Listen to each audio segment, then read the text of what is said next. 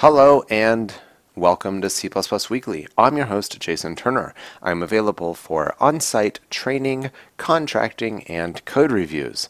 Now, in our most recent episode, I covered how you could explicitly disable the ability to move from const objects. And again, remember I said I did not actually recommend doing this, but it does exist.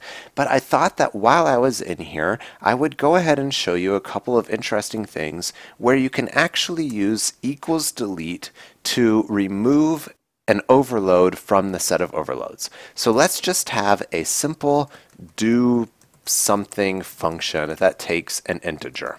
And we're not going to actually do anything on this thing. Let's go ahead and make it const while we're at it.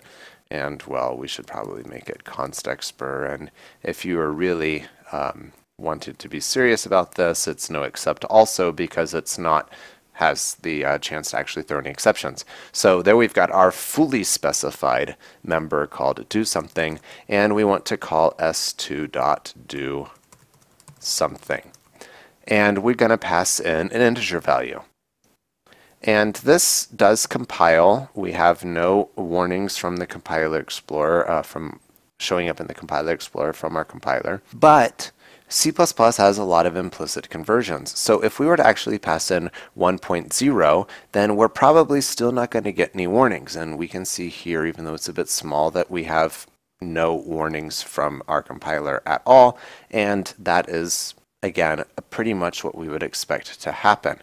However, if we said, you know what, I really don't want this being called on a floating point thing, I could hypothetically say I want to delete this function. And having the const expr const no except and all that on here, actually the const we want to add because that's actually part of the type signature. And in C++ 17, no except is part of the type signature also, but that doesn't really change anything here.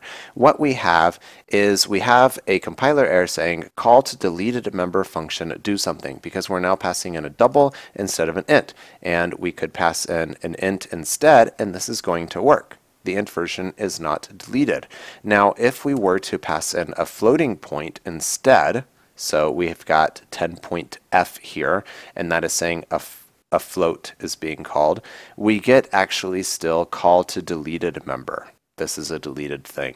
So this is kind of, let's see if we could pass in a long or some other like 64-bit integer or something.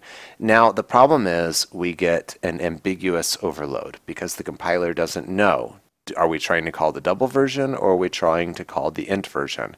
So I'm throwing this out there as a possibility for how you can delete a function from a set of overloads, and it could have some interesting implications. Let's go ahead and make this a template function and see what effect that has.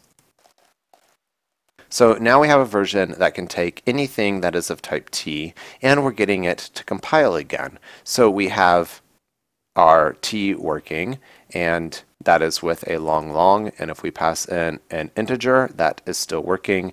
If we pass in a double, now we get our call to deleted member function do something because it is trying to instantiate the double version of it.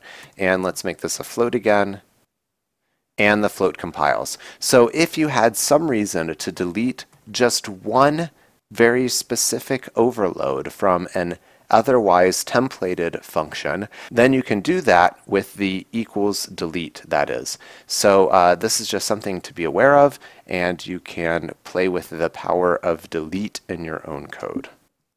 Be sure to subscribe, follow me on Twitter, and check out any of the links below.